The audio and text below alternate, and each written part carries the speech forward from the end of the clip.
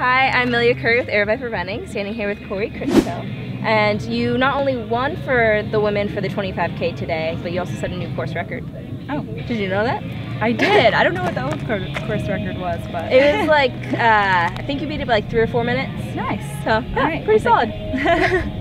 How was it for you out there today? It was really nice. The first part of the course was really flat and fast, so I wasn't sure if I could keep up.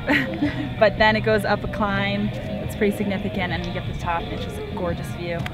So, and then really fast coming back in. Winding. Yeah, really cool course. Yeah, it's pretty mountains out here. Yeah. Do you get to come out to this area a lot, or do you have a certain like mountain region that you prefer? I usually do South Mountain, so this is a really nice break from that. South Mountain's nice, but this was some incredible views for sure.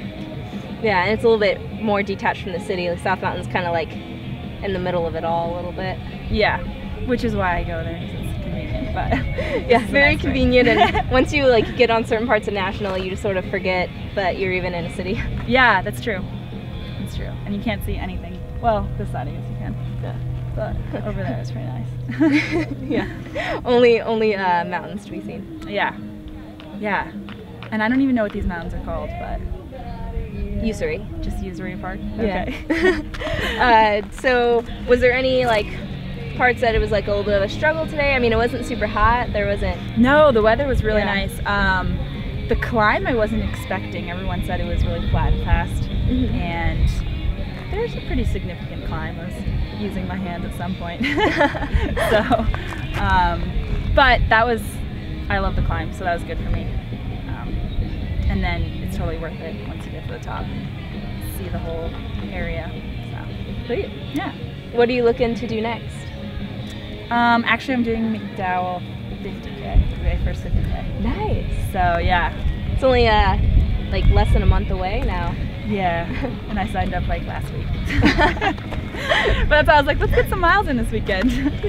So is like partial training run today? Was that the plan? Yeah, yeah, and to try to go a little fast, I guess. Do you have any other like specific things you're doing getting ready for your first 50K, or is it 50 mile? 50K. Okay. I'm trying to bump up my mileage a little bit.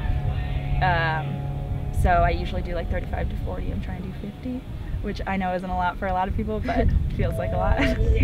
So that's my grand plan.